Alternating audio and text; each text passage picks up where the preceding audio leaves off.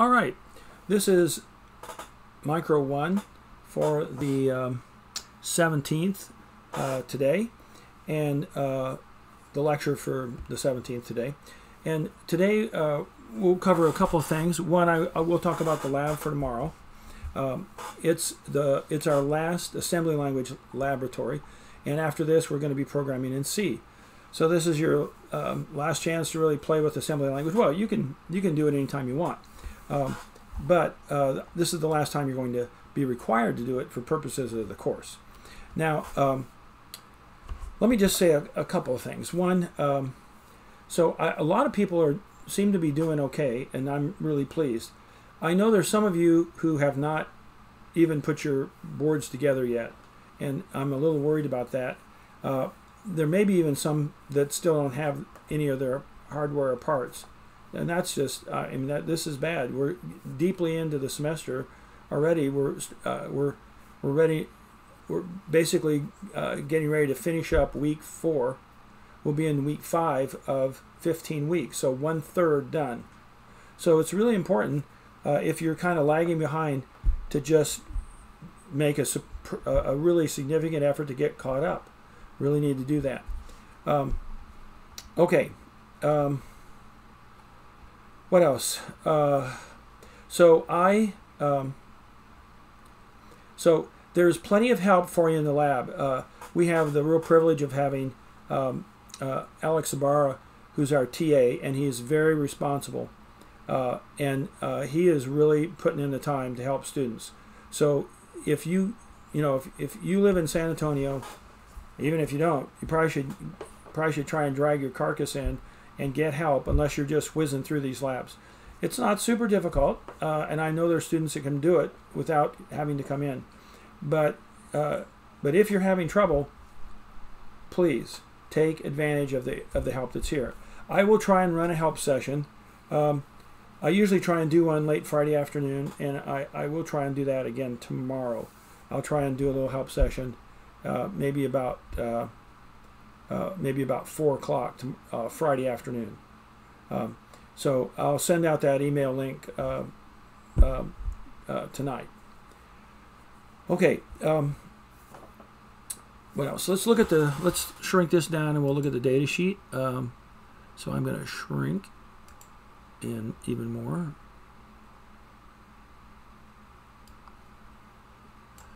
And then I'm going to move myself over here a little bit. And then we will pull up the data sheet.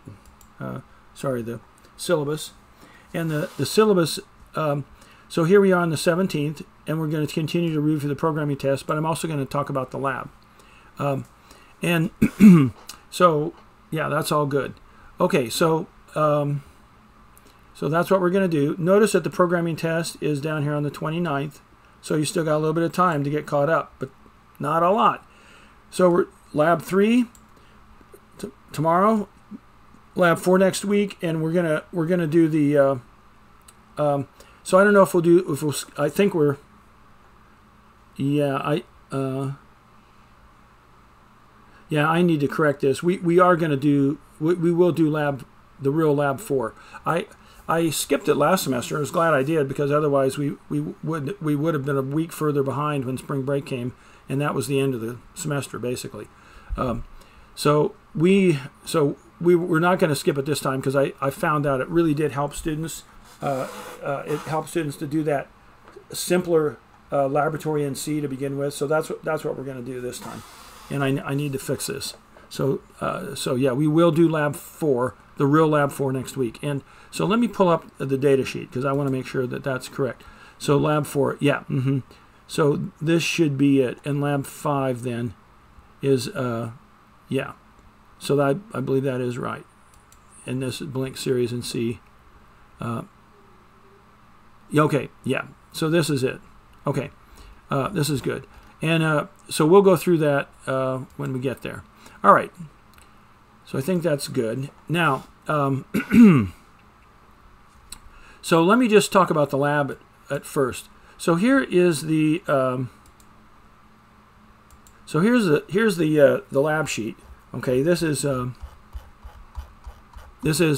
Lab 3, Blink with Interrupts. This will be done in assembly language. We're going to use our Viva board with the 1829 on it. We'll use the Snap programmer. You can use a 9-volt battery, or you can power it with your the 2102 dongle if you want. We will use the onboard RGB LED, and we're going to use two of the couplers. We're going to use the colors connected to pins RA5 and RA2. One of them's green and one of them's blue. The RA5 is green and the RA2 is blue. And we're going to blink the RA5 with the interrupt routine, the ISR. That stands for Interrupt Service Routine. So we're going to use that. We're going to use the green light with that. And the mainline routine is going to blink the blue one. So you're going to have to change the mainline routine so it doesn't blink the green one anymore, and you're going to switch it to blinking the blue one. And we're going to write a new ISR. And there's a couple of features. First of all, the ISR has to be located at the interrupt vector, which is 4. And you have to do a little more setup, because this time you have to enable the interrupt when timer 0 overflows. And the way you do that is you turn on the timer 0 interrupt enable bit. Before you do that, though, you should clear the flag so you don't generate an interrupt immediately. And you also have to configure the timer so it's turned on and running. When the interrupt occurs, the main routine will be interrupted. All the information is going to be saved in the shadow registers and pushed onto the return address pushed onto the stack from the program counter. And then control will be transferred to location 4. And at location 4, we're going to write a little interrupt service routine. Now, this talks about your hardware setup, which is pretty straightforward. And this talks about how we have to clear the flag in the interrupt control register for timer 0, which we already did. We've already done that. If we look at the data sheet, we'll just go back and look at timer 0 again. If we look at the data sheet, oh, actually, it's right here. My bad. If we look at the data sheet for timer 0, let's see, timer 0. And actually, it's better to go to the end and go up. And then we'll look at the IntCon register. So here's the interrupt control register. Now remember, almost all the other modules have dedicated control registers specific for those modules. But because the timer 0 is one of the legacy parts, some of the older chips didn't have that many registers, and so some of the features were combined in different registers. And so this interrupt control register does have a number of features, and the control, so the timer 0 interrupt enable bit and the timer 0 interrupt flag are in this register, even though it also has some other things like the interrupt on change flag, the interrupt flag. These two are flags associated with just standard GPIO pins that can trigger interrupts. Just like the timer 0, when it overflows and sets its flag, if this bit is enabled and if the GIE bit's enabled, will cause an interrupt. In very much the same way, the interrupt on change, the interrupt pin, which is a single pin, or the interrupt on change flag, which is a bunch of pins, can trigger this. Any one of those pins that's set up to trigger it, when it triggers this flag, that will trigger an interrupt as well. And these interrupts are controlled through the interrupt on change interrupt enable bit, and the interrupt on change flag comes up. But then to check and see which pin is enabled and whether it's a rising edge or falling edge, all those things you can go do. And we'll talk about the interrupt on change pins in a bit. These were added in because we only had one pin that could cause interrupts in the legacy chips. But in the new mid-level chips, they wanted more opportunities for interrupts from peripheral pins, and so that's what they did. This bit, the GIE, that controls all interrupts. And if that bit is turned off, is 0, then no interrupts at all will occur. The peripheral interrupt enable bit controls all the interrupts except for the interrupt on change and the timer 0 interrupt. But all and the interrupt. So there's three things it doesn't control. The single pin that's designated as an interrupt, which was the legacy pin. It was the only peripheral pin that would cause interrupts in the older chips. And then we added the interrupt on change function, and that's enabled by the interrupt on change interrupt enable pin bit, and then timer 0. So those three things: timer 0, interrupt on change, and the interrupt pin. Now, the bit that enables the interrupt pin is this one, the INTE. That's what turns on that single pin. So those are the three things: timer 0 enable, the interrupt pin enable for the single pin, and the interrupt change enable bit for there are two registers involved with that, all of port B and all of port A. But port C does not have any interrupt on change. All right, so if we go down to the interrupt on change, which we're not using this time, so I don't want you to get too confused here. It's right here in chapter 13, interrupt on change. And what you can see is that the port A pins can be configured to operate as interrupt on change, and the port B pins can be also configured to operate as interrupt on change pins. And the interrupt on change, so you have to turn on the interrupt and change master enable bit. You have to configure the pin, and then you have to decide whether you're going to do rising and or falling edge detection, and then you have to turn on each pin's interrupt enable bit, and then you have to go read the interrupt enable flags, or the interrupt flags. So, okay, so if we go look at this, there's some registers involved. So this is the interrupt on change A port, positive edge. So IOC A, positive edge. So you can set up for the rising edge to trigger an interrupt on RA5, RA4, RA3, even the master clear pin, RA2, RA1, and RA0. But of course, RA0, RA1, and RA3 are being used for our PIC kit, our SNAP programmer debugger. So they're really not available to us per se. And then 5 and 2 are used for the LED. So the only one that would really be reasonable to use is 4. And actually, believe it or not, I think that pin 4 is also the interrupt pin. I never can remember that. And I have to go back to the top of the thing and look at the sheet that lays out all the pins right here. And you'll see there's one pin that's int. Okay, nope, it's RA2, not 4. I was wrong. So it is RA2. So in the legacy devices, RA2 was the only pin that could cause an interrupt. Now we have a whole bunch of other pins. Now, why would you want to use a peripheral pin for an interrupt? Well, one example of that, let's say you interface an external accelerometer, and your external accelerometer has, I'm going to blow this up. So your external accelerometer has the ability to detect falling. Now, normally you read there's some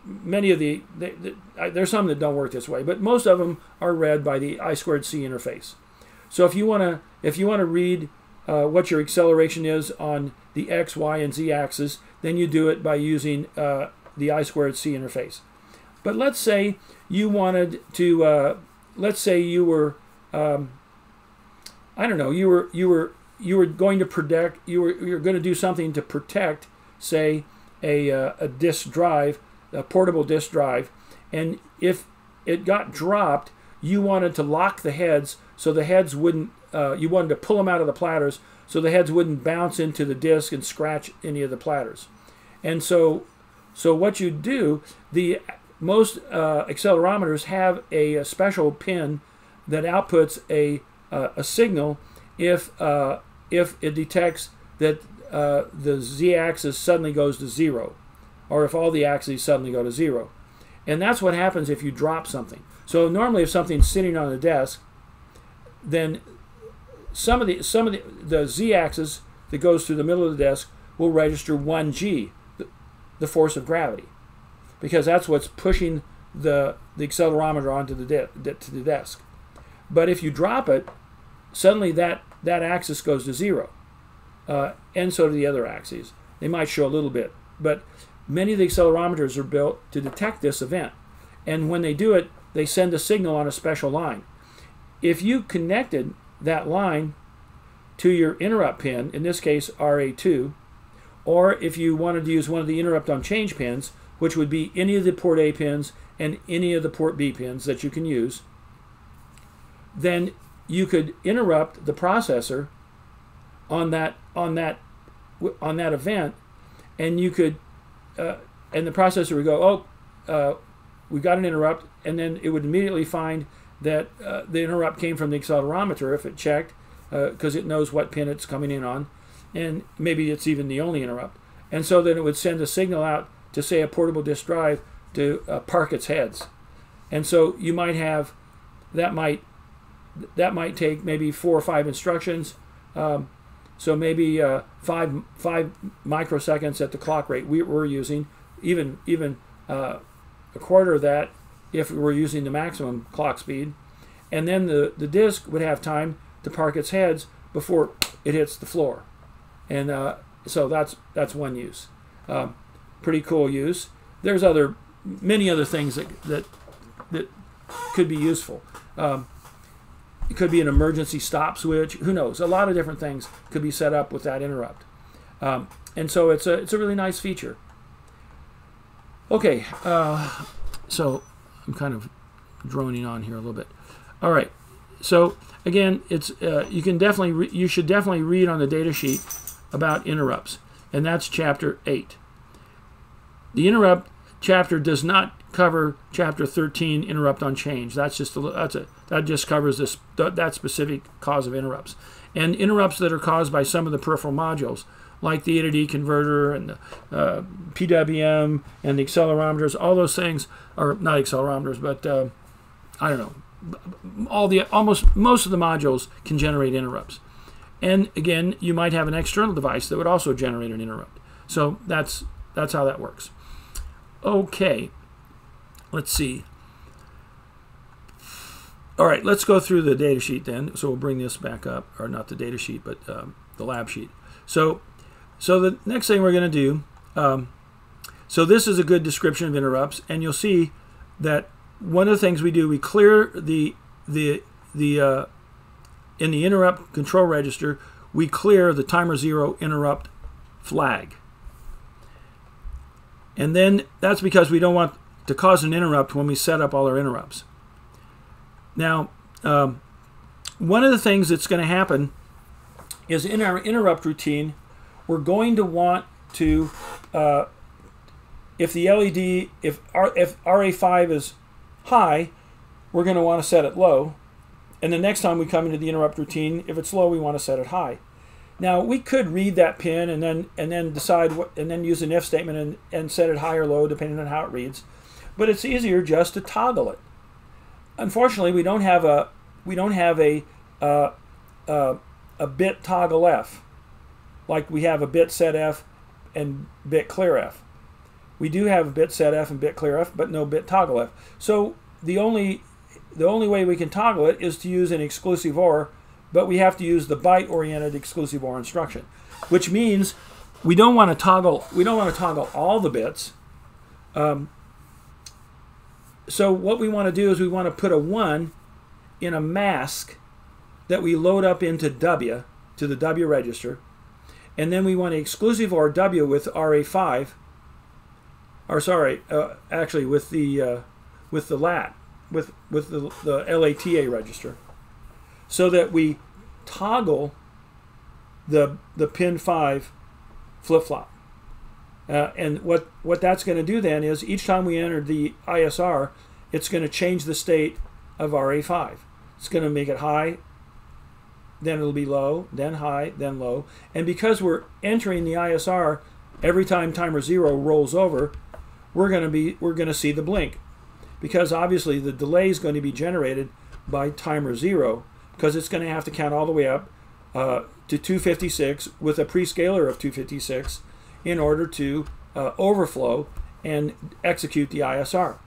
And each time we go in the ISR, we have to do two things. We have to toggle LATA, latch A, and we have to make sure we clear the timer 0 interrupt flag. If we don't clear the timer 0 interrupt flag, then as soon as we return from the interrupt, we'll turn on the GIE bit again, and it'll say, hey, there's another interrupt already. So it'll go right back into the ISR. It will never execute the mainline code. So that's why we have to clear that interrupt flag. Okay, and that's pretty much true for most interrupts. For most microprocessors, you have to manually clear the flags. Okay.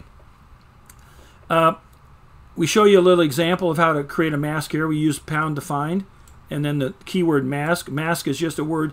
Wherever it sees the word mask, it's going to put in parenthesis 1 shifted 2 times to the left, like that. That would be perfect if we wanted to affect RA2. If we want to affect RA5, we need a different mask like this, and I gave you a little hint up here. Okay, so and of course we will have to when we do latch A, we're going to have to bank cell it, obviously. Okay, so then we load the match into W, and then we exclusive OR W with F, latch A, comma F after we bank cell, and that toggles RA5. And then after that, we're pretty much done. We just do the return from interrupt enable, which means that we're going to go back, restore all the shadow registers, restore the program counter to the next instruction, and turn back on the global interrupt enable bit. So we can be re-interrupted. And again, there's no delay in the ISR. We don't need one. And we're going to put the code at hex 0004 in our program memory, because that's the interrupt vector. That's where control will be transferred whenever we generate an interrupt. And we'll use the org directive to do that.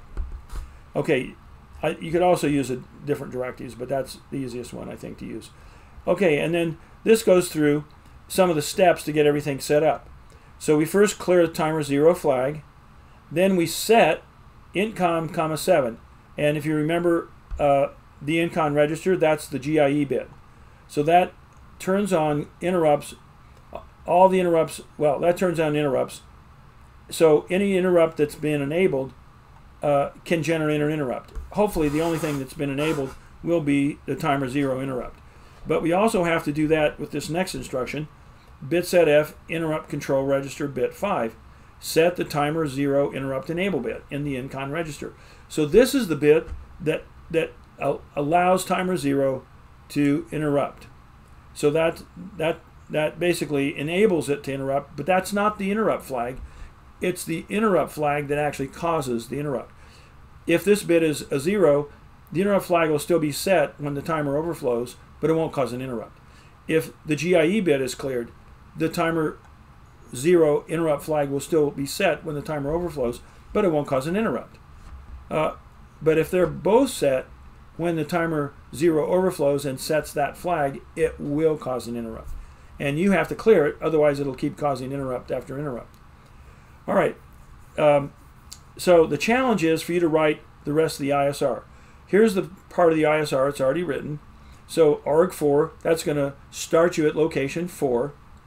And that means this first instruction will be at location 4, so that'll get executed. And what it does, it's a bank select for the intcon register. And it's okay to change the BSR, because when you return to the mainline routine, the shadow registers will automatically restore the BSR to whatever it was at before it jumped. And you don't know where, you have no idea where you jumped from. The processor handles all that stuff automatically, which is really nice. It also restores the W registers, so you don't have to do that. If it didn't provide that hardware support, the first several instructions would be saving any registers you were going to use or mess with, like the BSR, the W register, and so forth. And of course, it pushes the it doesn't have a shadow register for the program counter. It pushes the program counter onto the stack. And that's because the program counter is a 15-bit register, and the shadow registers are all 8-bit registers, I think. Yeah, they do hold. The shadow registers also do support the indirect registers, but I think it does. I think it does the four, the high and low bytes in separate registers. Anyway, so we're gonna clear. The first thing we're gonna do is we're gonna test the interrupt flag, the timer 0 interrupt flag, and it should be set. If it's not set, then there's a problem. So what we do a bit test F skip set. So as long as it's set, it's going to skip the reset. If for some reason it's clear, we've got a problem because the timer 0 flag didn't cause the interrupt. Something else did. So things are screwed up. So we're just going to reset the chip. Then we're going to do a bit clear F and intcon 2, and that's going to clear this flag, the timer 0 interrupt flag. And then we're going to select latch A, bank cell latch A, and we're going to load up W with our mask, and then we're going to use the exclusive OR with latch A and leave the result in latch A because we have to put the 1-bit F after that. Remember, most of the byte instructions, most of the byte-oriented instructions do have a second operand, which is a single bit, and you either set a bit, you either put a 1 in, or you can put an F, which means leave the result of the W and F operation in the F register, or you put a 0, which means leave it in the W register. In this case, our F register is latch A. And so it'll leave the result in latch A, which means it will toggle pin 5. And that's great. That's what we want. And then we do the return from interrupt enable instruction, and we're back in our mainline routine going on happily merrily until we get another overflow from timer 0. So hopefully that's a quick and dirty explanation of how this can work. Okay, so I think I'm going to leave that there. Okay, so now what I think I'll do, I think I'll talk a little bit more. Let me just go through the instructions one more time, and then I'll work on a little code. So maybe I'll shrink this back down, and I'll bring the data sheet up. All right, so let's now go all the way down to chapter 29, I think it is, the instruction set summary. Now, I just want to go through this again because this will hopefully help you. Now you've written a couple of programs and you've gotten your feet wet with assembly language. And so you should be, some of this should really be making sense to you. Okay, so remember, these are some of the key descriptions. Remember we have this little D bit down here. That's the destination select bit. It is a single bit. D equals 0 stores the result in W, and D equals 1 stores the result in the register F, whatever you specified in the instruction as the file register. It could be a memory location, it could be a special function register, whatever. And if you do not specify this, it defaults to D equals 1, which means it will leave the result in the file register by default. So if you want to load something to the W, you've got to put the W. You've got to put a 0. Otherwise, it's going to stay in the file register. And then we have some other things. This K is our literal field in our literal instructions. And then we have this little B address, which is, we use that with the bit set F and bit clear F instructions, and the bit test F skips set, bit test F skips clear. You have a 3-bit B field that tells which bit is going to be worked on. And then the F stands for the file register. And remember, the file register puts 7 bits of its address into the instruction. You're responsible for making sure that the upper 5 bits are in the BSR by using a bank select instruction. Not instruction, but a bank select assembler directive. Okay, so So these again are the general formats. These byte-oriented instructions generally have an opcode, a single D bit, and 7 bits of file register address.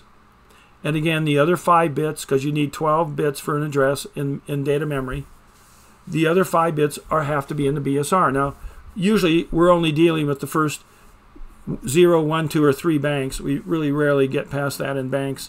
Maybe a few more, but that's about it. But sometimes we do. If you had lots of variables, you might get there.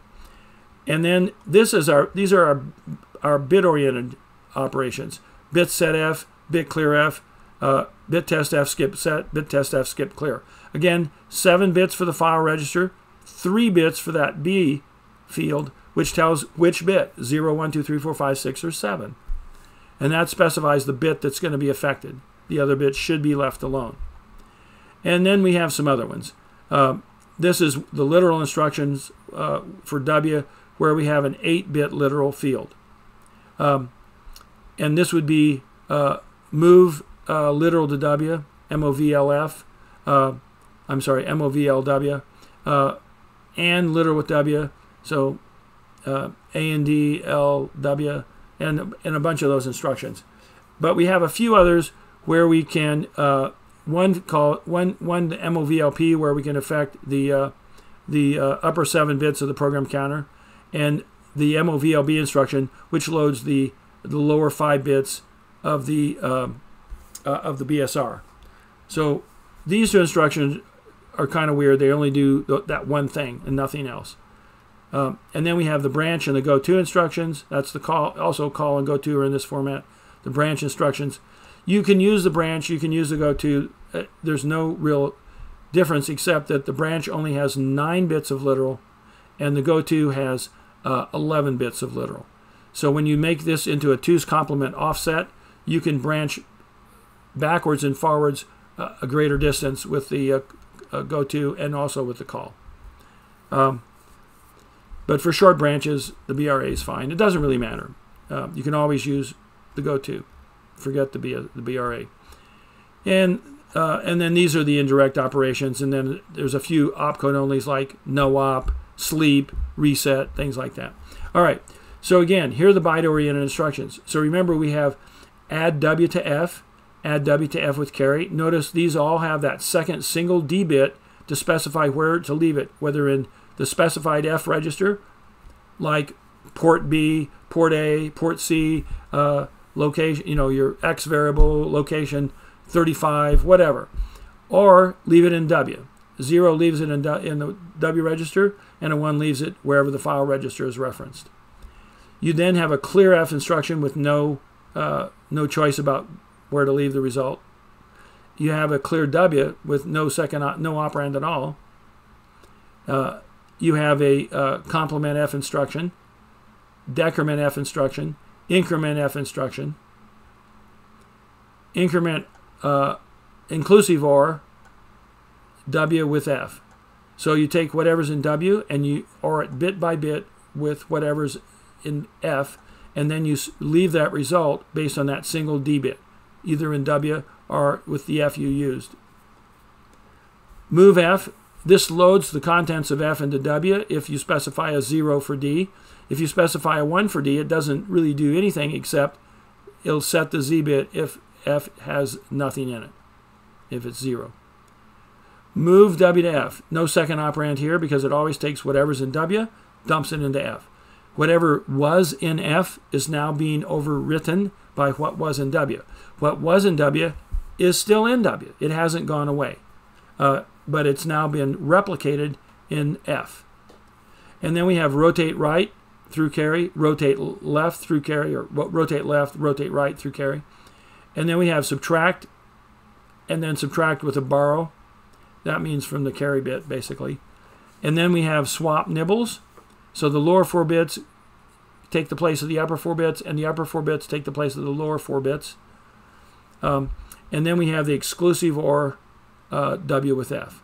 And this is the instruction we're going to use in our ISR to toggle the bit. Triggered all these things, but that's what we're going to use, right? Oh, well, whatever. We're going to use this. And this does take a second destination bit So you do want to leave the result not in W, but in the file register. So what will be in W? W will have the mask. And the mask will need to have a 1 in the location you want to affect. The bit location. So the bit you want to affect, you have to put a 1 in that location, and that's why it's nice to use a mask. All right, and then we also have these 2 other byte-oriented skip operations, decrement F skip on 0, increment F skip on 0. Then we have our 4 bit-oriented file register operations, where you can affect just a single bit, or you can test just a single bit in a file register. Here you can change the bits, set or clear. Here you just test the bit, you don't change anything, but you skip the next instruction or not, depending on what the bit test shows. In this case, if the bit is clear, you skip, means the bit's a 0. Here, if the bit is a 1, you skip. And so you have to kind of think and not get confused about whether you want to skip or whether you want to skip on clear or skip on set. And usually you try it, and when it doesn't work, oops, I got the wrong one, so you switch it. All right, and then we have the literal operations here. Most of them will operate on a literal and W. The one we've used the most is you load the literal into W. You move literal to W. But you can also just AND it to W. You can add it to W. You can inclusive OR it with W. You can exclusive OR it with W. You can subtract it from W. In these cases, there's no other place to leave the result except for the W register, because this actual literal is embedded in the instruction. And you can see here would be a typical instruction, and the K's represent the actual data, the literal that's going to be used. Okay, I think that's everything. So that should, so we've reviewed these instructions. And then we do have a few, this is kind of the cats and dogs here. The branch instructions, the go-to, the return from interrupt, the return from the subroutine. Clear the watchdog timer, no operation. Don't worry about option and tris. Those are just leftover. Reset and sleep, though, we'll use. And then there's the then there's these C compiler optimized instructions we're not going to really get into. You could use them, though. I mean, that's certainly legal. Okay. All right. I think I'm going to move this down, and then what I'm going to do is I'm going to expand this to big here again, and I'm going to change cameras, and I'm going to try and work through. Oh, my thing went off or something. Anyway, but here it is. Okay. All right. Now, what I'm going to do is turn on my surface here and look at the surface with the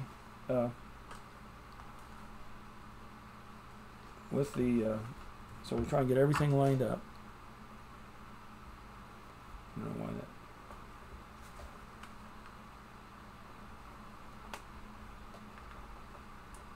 that. Okay, so maybe we need to go just a little bit higher. Oops. What the heck? Okay, oops, gotta do this. Okay, so here we go. Let's see, I think, let me make sure, I do want to make sure we get all this in. Okay, that's good. Okay, and it goes down to about, okay, right about there. Okay, got it. So we should be all right. All right, now, what do we do? Let's say we want to look at some code. Now, so a couple of things. Let's look at masks first. So there's masks and setting and clearing bits. Now the nice thing about masks is that you can set and clear one say if you're dealing with bytes, you can set clear 1, 2, 3, 4, 5, 6, 7, or 8. You can affect all the bits or just 1 or 2 of them or just none of them or whatever. The other thing that's nice about masks is that this actually works really well when you get larger word size. So 8 bits isn't too bad. Let's say you have, we'll draw a little register here, okay?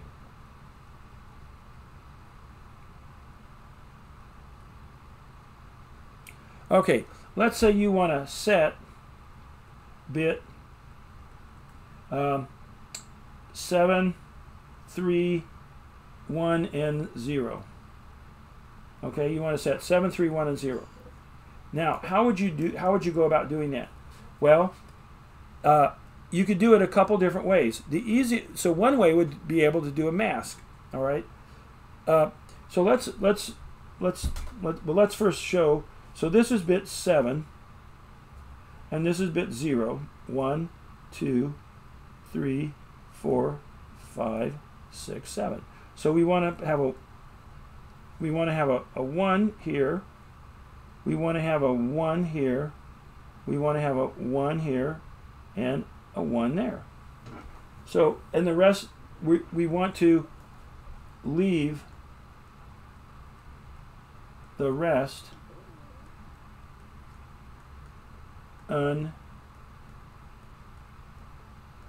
unchanged. We don't want to mess with them. We want them to leave them alone. We want them, nullo moleste. We want to leave them unmolested. Okay. So the way we do this then is we can OR a mask, and the mask needs to look like this. We want a 1 in the mask in bit 7. We want a 1 in the mask in bit 3. We want a 1 in bit 1 and a 1 in bit 0, and we want zeros. Golly, how come? I don't know why. I'm still learning how to use this stupid thing. All right, we want zeros everywhere else. So 1's where we want to take an action of setting the bit, and 0's where we want to leave it alone. And then, so we could do this a couple of ways. We can look at this, especially with an 8-bit byte. We could say, well, let's see, 1, 2, 3, 4. So we can draw a line here. This is 8, and this is 1, 0, 0, 1, 0, 1, 1. That is going to be D, right? No, sorry, B. Yeah, that's B. So we can say our mask then, we can say pound define mask, and then we can say 0x8b. So that'll make mask equal to 8b. We could also say mask EQU 0x8b. That'll work too. And there's a bunch of other ways we can do it. It's also, so that's fine. And for 8 bits, it's not too bad. I can write those things in. Oops, didn't get this done. God bless. Okay, there we go.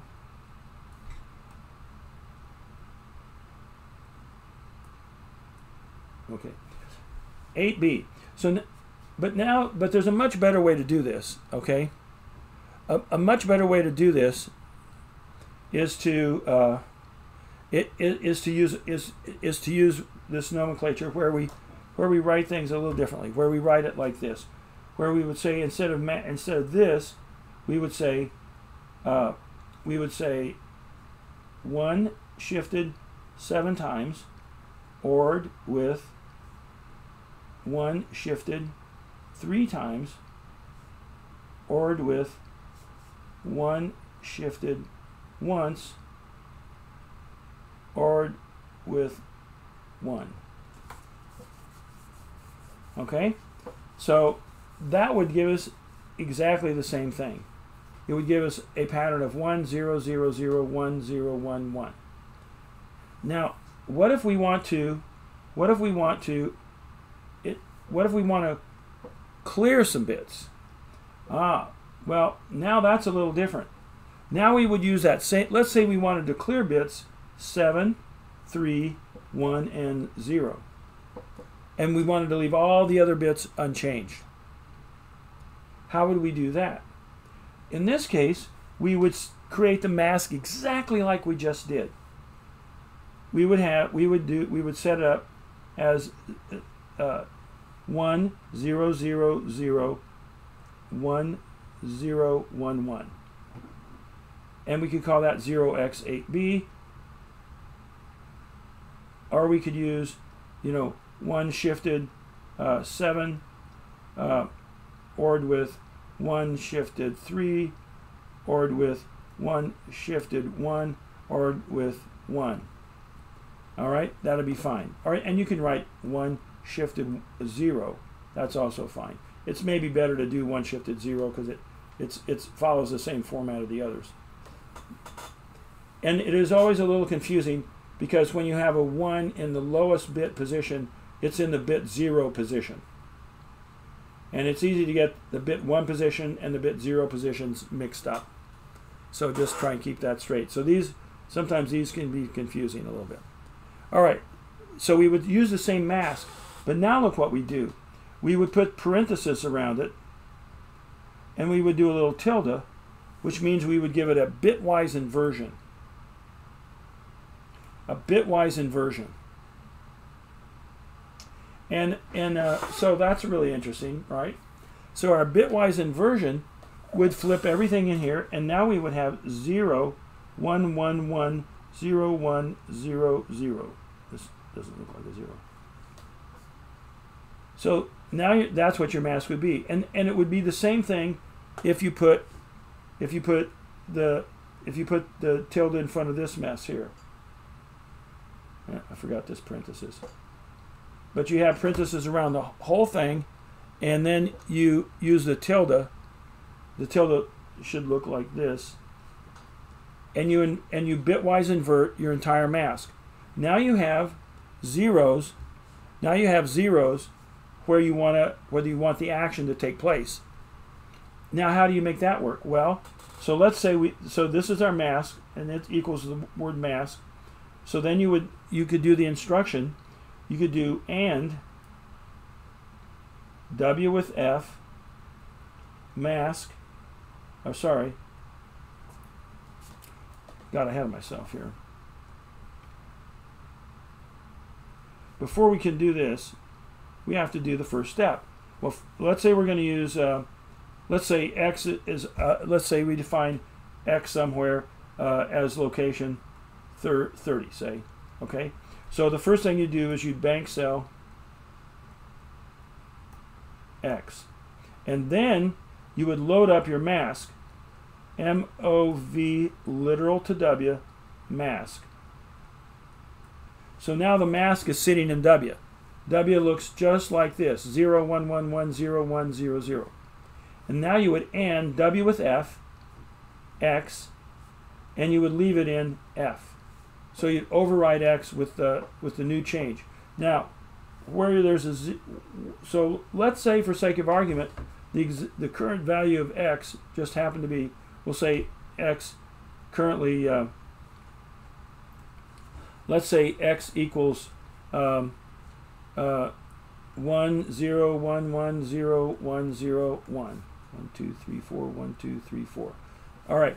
What is it going to equal at the end of this little program segment? So we're going to AND it. We're going to bitwise AND it with the mask, which is 0, 1, 1, 1, 0, 1, 0, 0. Remember, we inverted the mask bitwise. So let's see. So 0 ANDed with 1 would be 0. 1 ANDed with 0 would be 0. 1 ANDed with 1 would be 1. 1 ANDed with 1 would be 1. 0 with 0 would be 0. 1 with 1 would be 1. 0 with 0 would be 0. And 1 with 0 would be 0. Okay. Somewhere I messed up because I don't have enough bits. 1, 2, 3, 4. Okay. So let's do this. 0, 1, 1, 1. So 0, 1, 1, 1, and then the next group 0, 1, 0, 0. So now this is what's in X. And notice our mask was going to clear bit 7, 3, 1, and 0. So bit 7, yes, it's cleared. Bit 3, yes, it's cleared, and 1 and 0. And it left the other bits, which were 1, 1 here, and a 1 here, 0 here, and a 0 there, totally unchanged. Well, sorry, where's the 3? 0, 1, 2. Yeah, well, the 3 was a 0 anyway. Yeah, so it leaves everything else unchanged, and it made sure that bit 7 is 0, bit 3 was already a 0, so that's fine. Bit 0 and 1, or 1 and 0, were also zeroed out. 1 was already a 0, but 0 was a 1. Sorry, which one? This is actually, yeah, this is our mask. I'm getting confused. And this was our X value. So bit 7 was a 1, now it's clear. Bit 6 is unchanged, still a 0.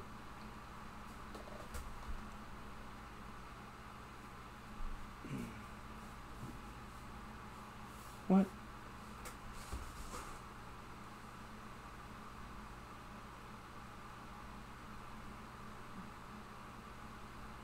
What? How did I kill my app?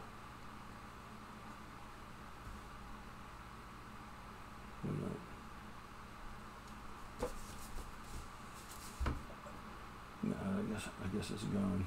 Oh, maybe not. Oh, that's good. Okay.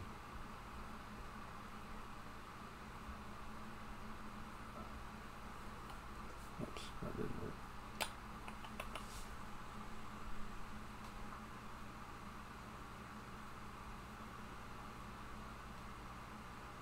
All right. So I hopefully you have the idea that it does exactly what we wanted it to do. It takes the mask, and when you AND this mask, wherever you had a 1 before you inverted the mask, it's going to clear it. You inverted the mask, now there's a 0 there, and there are 1s everywhere else. And it's going to, where there are 1s, unchanged, and where there's 0s, you're going to clear. So you guarantee that bit 7, 3, 1, and 0 will be 0s, and whatever was in 6, 5, 4, and 2 will be unchanged. So 6 was a 0, 5 and 4 were 1s. Yep. Then 3, it's zeroed. 2 was a 1. Yep, it's unchanged. So the 4 bits you didn't want to change weren't changed, and the 4 bits you wanted to change were changed. So that's how this works. Now, what if we wanted to toggle the bits? Aha. So now let's talk about that. What if you wanted to toggle the bits? All right. Toggle. So we're going to toggle the bits.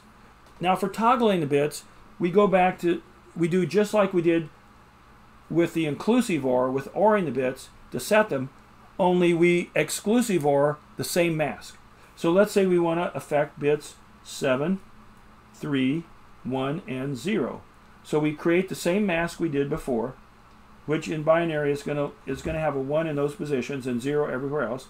So 1, 0, 0, 0, 1, 0, 1, 1. That's our mask. We don't invert it or anything like that. And of course we can set that up a couple different ways. We can write its hex value, which in this case would be 8B 0x8b, or we can do it with our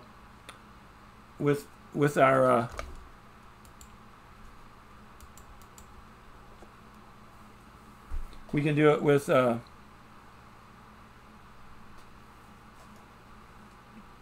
our little nomenclature, which would be we would do parenthesis 1 shifted 7, just like we did before, ORed with 1 shifted 3, ORed with 1 shifted 1, ORed with 1 shifted 0. And then in this case we're not going to invert the whole thing, but maybe I'll put parentheses around the whole thing just to illustrate that. If we did need to clear bits, we'd put the tilde out here, and then that would flip all these bits, but we don't want that in this case, so we'll get rid of that. And then we use this mask, and we do the same thing we just did, only we bank cell. Say we're going to do latch C, L-A-T-C, and then we're going to load up the mask. So we move literal to W, and that literal then is, we'll call it mask, or we'll just say 0x8b, or you could even do 0b 1000 1011. That would work too. And then you do X or W with F, L-A-T-C, comma, F. Remember, you need that extra 1 bit there. Most of the byte-oriented instructions require that, but the most frequently used byte-oriented instructions, the move literal to W and move W to F, are two of the ones that don't require it. So you have to kind of keep that in mind. But all the others, exclusive OR, inclusive OR, and they all do it. So now we've looked at how we can set a bit, how we can clear a bit, and how we can toggle a bit, or bits, bit or bits in a word. Now what's really nice about this is that we can do this in an 8-bit word. It's not too unwieldy to sit down just like I did, draw out a little sort of example register, count out all the bits and everything, and then sort of figure it all out, 1 2 3 4 5 6 7 8, and then put the 1 in, 0 0 0 1 0 1 1, and then figure, okay, that's going to be 8, that's going to be B. Okay, you can do that. That's not impossible. But how about if you have 32 bits? What about then? I mean, just getting the dang thing divided up is enough to kill you.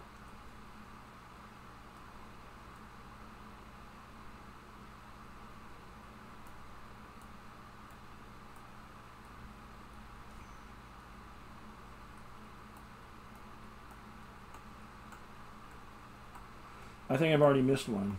I lost track somewhere here. I don't even think I have 32 bits now. I think I missed a couple. And then you're going to go through and you're going to try and figure out, let's say you want to do bit 27, 19, 15, 10, 3, and 0. Good luck. And then you want to get, how many hex digits is it? Well, in a 32-bit word, you have 8 hex digits. So 8 hex digits. That's going to be very challenging to get all of those right and not make a mistake. So let's make it a little easier. Let's say you only want to do, say, 27, 19, 15, and say 0. Well, now you can do that. You would just say pound define mask. We'll call it mask A, and then you would go 1 shifted 27, ORed with 1 shifted 19, ORed with 1 shifted 15, ORed with 1 shifted 0. And now you can look at this and you can pretty well see you're interested in bit 27, 19, 15, and 0. You immediately know what's going on in this defined. Whereas if you came up with the hex equivalent of that in 8 digits, I don't even know. It's such a pain to do this. I don't want to even bother. But something like 0 x. So let's see. So so it starts at 31, 31, so 31, 30, 29, 28. So there's a 1 there at 27. So that's going to be 0, 1, and then 0, 0, and then I don't know where 19, that might be a 2, 0, 0, 0, 15 might be 4, 0, 0, 0, 1, or something like that. And how many do we have? 1, 2, 6, 7, 8. Well, we've got too many. We only need 8 digits. So, yeah, whatever. But it's a real pain. It's very difficult to do and not make a mistake. This is very clear and easy to do, and you're not likely to make a mistake. So, and this can be defined way up at the beginning of your program, and then when you get ready to use the mask, you can just write in mask A. Especially if you're going to do it a bunch of times, you might be able to do that. All right. So that is how we set, clear, and toggle bits. We use the OR for set, we use the AND for clear, and we use the XOR for toggling with a mask. Our mask has to be inverted mask here, but here we just use mask and mask. And to invert the mask, we just put a tilde in front of it, and that inverts it. All right. So that's how we deal with masks. Let me just review some of the other things. Now we've done these already, so I want you to make sure, and you can go back and look at the videos and the notes. But remember, make sure you know, one, how to let's see. I'm trying how to do the assembly language for loop. Of course, you can't use the word for, so you have to use decrement F skip on 0 instruction. You have to set it up with an index. You have to initialize the index, and then you have to have a branch instruction that gets skipped on 0. Make sure you put in the decimal value for the number of times you want to do the loop. And if you put in a hex value, make sure that hex value is equivalent to the decimal value you're interested in. So if you put in 0x10, that's 16 times, not 10. Keep that in mind. But if you just write 10, then that will be considered base 10, whereas 0x will be considered base 16. So just keep that in mind. Okay, so first we learned how to do the loop. All right. Now, secondly, we learned how to exchange variables. Yeah, maybe just one R. I don't know. Variables like X and Y, using a third register Z as a scratch pad register. So you know how to exchange variables, so that's good. All right, and I guess this is good. Yeah, it's pretty good. So then we also learned how to configure a register.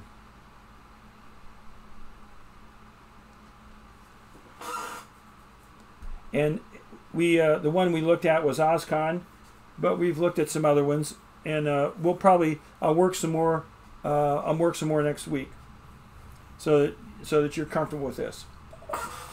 Then we learned how to set up a GPIO port for input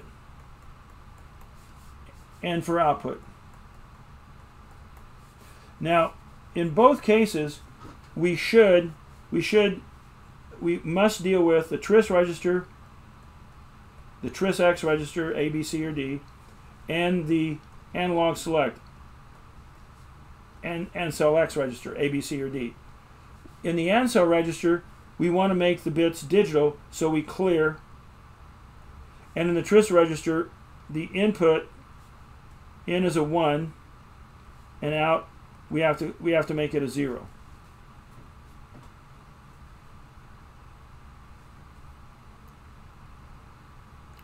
So we have to keep all that in mind, and then finally we learned how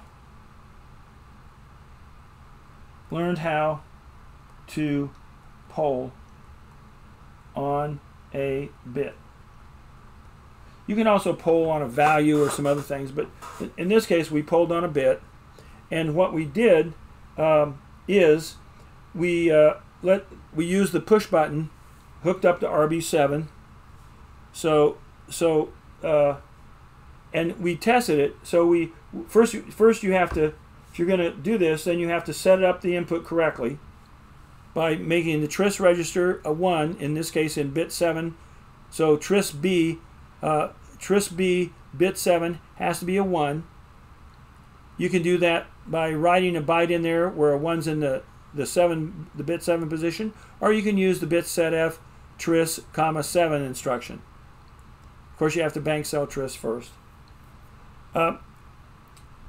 So that set up the tris, and then we also knew that just for good programming practice, we should always make sure that the ANSEL register, the ANSEL B, has bit 7 cleared. Now it turns out there is no ANSEL bit 7 for port B, so that's fine. You wouldn't really have to do that, but it's just good programming practice, because if you ever set up an input on another pin that does have an ANSEL bit and you forget to do it, it simply will not work. You will read you will not read what's coming in on that pin, unless it's an accident. Yeah, I forget what it does. It usually reads 1, I think, but it won't change or switch. And it could even vary depending on factors. So you must clear. You really need to clear that bit. Okay, and so once we do that, we learned how to create a little tight loop that just continues to check that bit. And let's say we're going to do bit 7. So the first thing we'll do is we'll bank cell the port B. Now we also learned when we want to input stuff, we have to do the port command.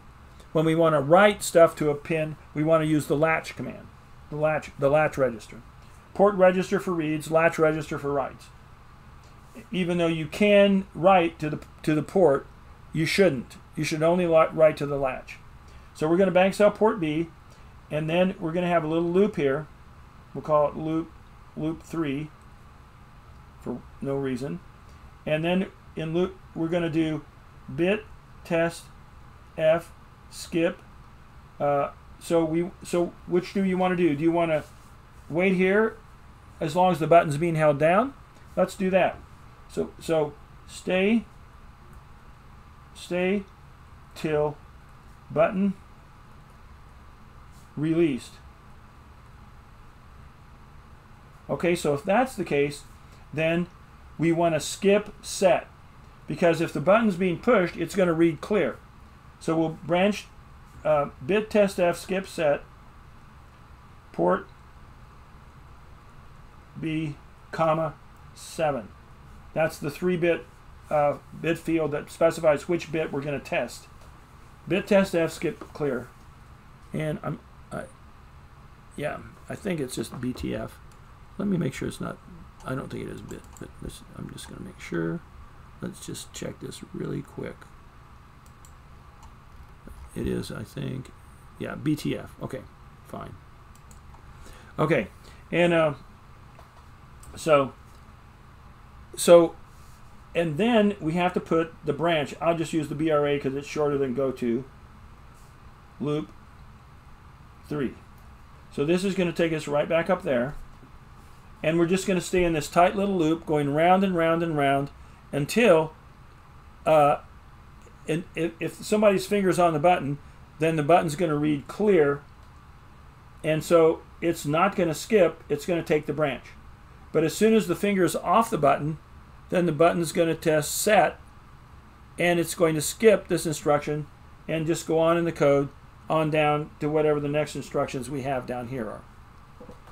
And it won't ever come up there again unless we somewhere else issue a branch and come back around and do this again.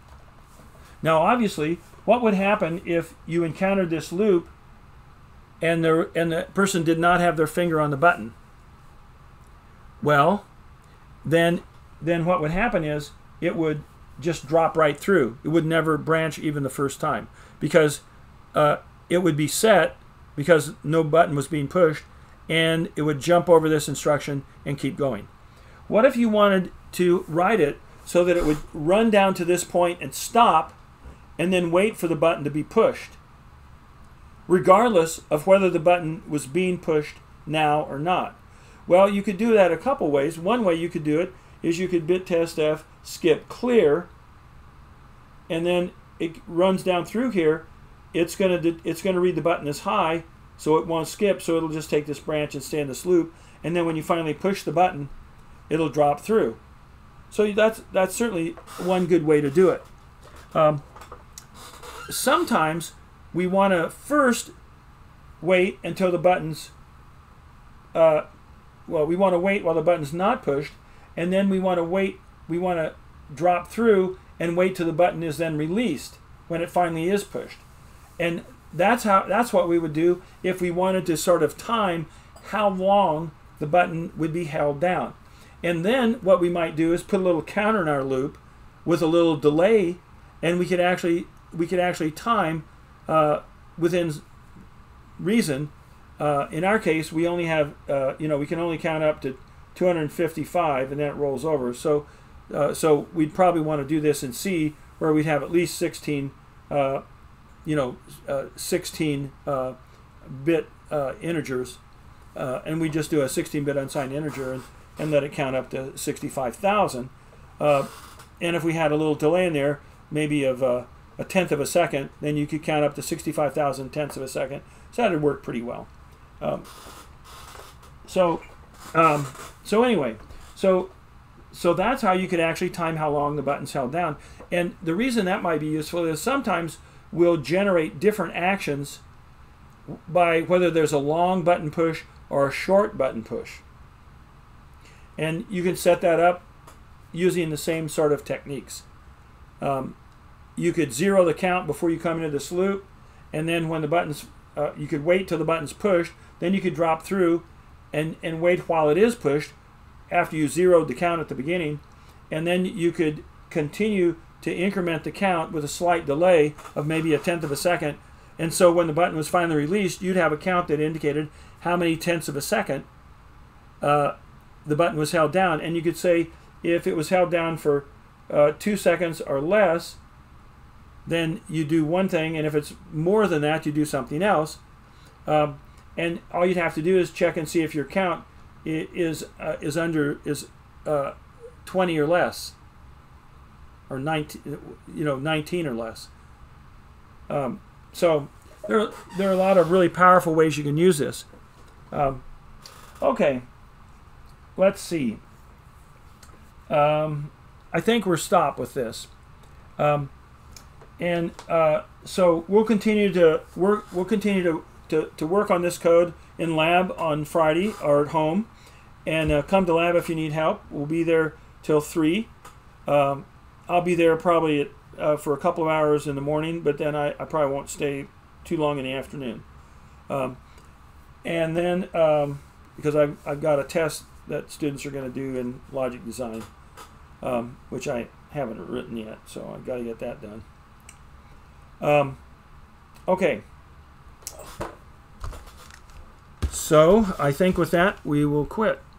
So let me just do this. We'll switch this back. Okay. Like I said, I will try and do a help session on Friday at 5. Sorry, 4 o'clock on Friday.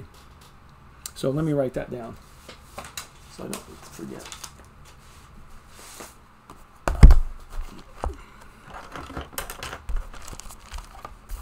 Okay, so DSD number 10. I'll do that. Logic design number 10, and then micro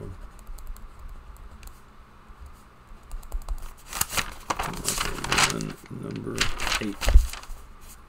Okay, got it. All right, we will see you. So we'll see you all. Hopefully, some of you in lab on Friday.